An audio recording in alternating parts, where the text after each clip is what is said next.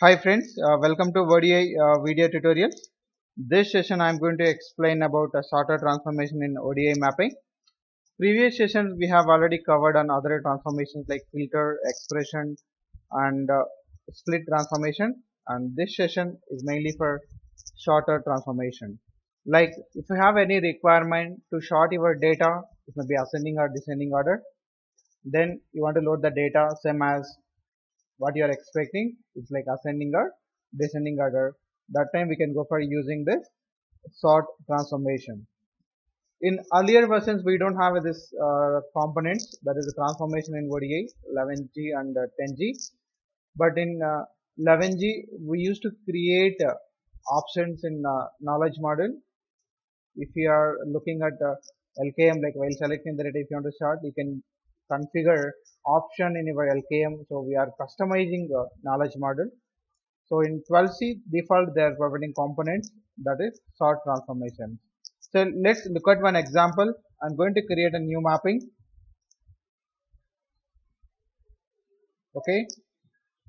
Then I have a source employee table and the target employee table I am dragging into my mapping area. Here you can see, and here you can see your components, that is here you can see sort the data using your expression.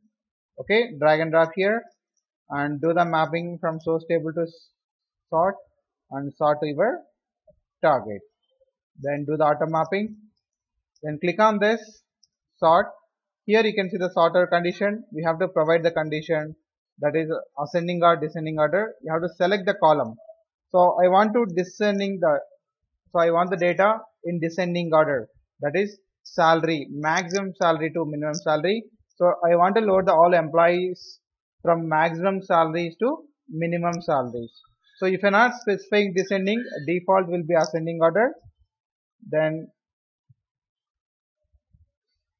save your mapping, go to your physical layer and change the IKM and LKM. So default for testing I am using a truncate and disabling flow control.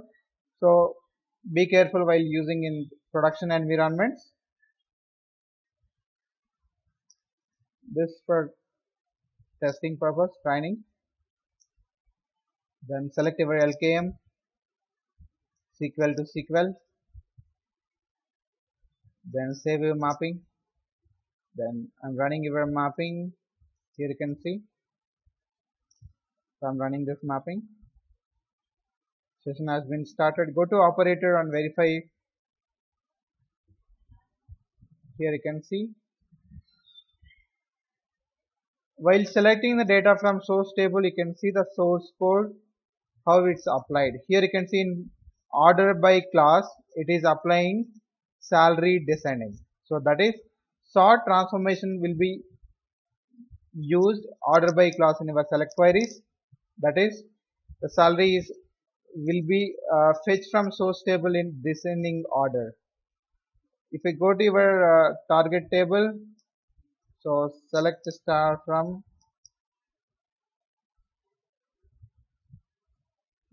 here you can see default the data is loaded with the salaries descending order. Here you can see maximum salary to minimum salary.